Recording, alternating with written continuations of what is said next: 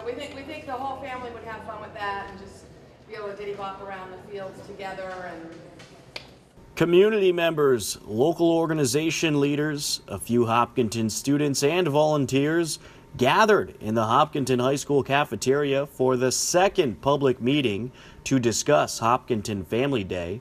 The event will take place Saturday, September 16th. So can you talk about what this meeting today is all about? Yes, I am going to introduce again what the theme of Family Day is all about. And actually, it's about all the groups in Hopkinton participating in a family day so that as many people in Hopkinton who come have an enjoyable day. So we're hoping that everybody here who is here tonight has an event or an activity that they would like to present that day and have a presence there.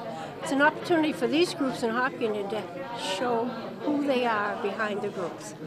We already had one event similar to this, and that was about a month and a half ago, and we asked everyone who was there, which were about 30 people there, to go back to their groups, talk to them, and see what they might like to commit to do for the Family Day. So this is our second meeting.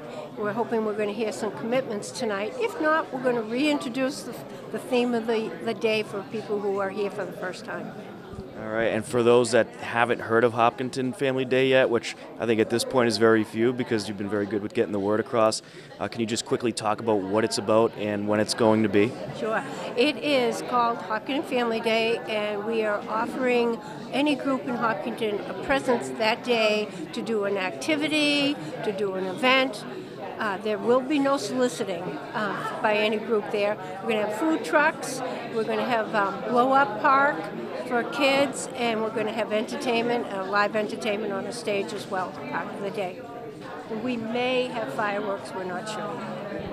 All right, terrific. And what's your role with planning this event? Well, I happen to be the president of the Hopkinton Friends of Hopkinton, okay? And we were involved with the 300th celebration. We put on the parade, we did fundraisers, we did event during the build-up to the celebration. So we turned around this year and said, okay, we want to do something different, something new. We want to have Hopkinton Day be an annual day in Hopkinton. So we decided to start this. And lastly, if there's someone out there that wants to get involved that hasn't yet, how can they do so? Yes, we have a face page, Friends of Hopkinton, so they can get a hold of us on our face page. And I hope to hear from a lot of people in Hopkinton. Terrific. Thank you very much. Oh, thank you, Tom.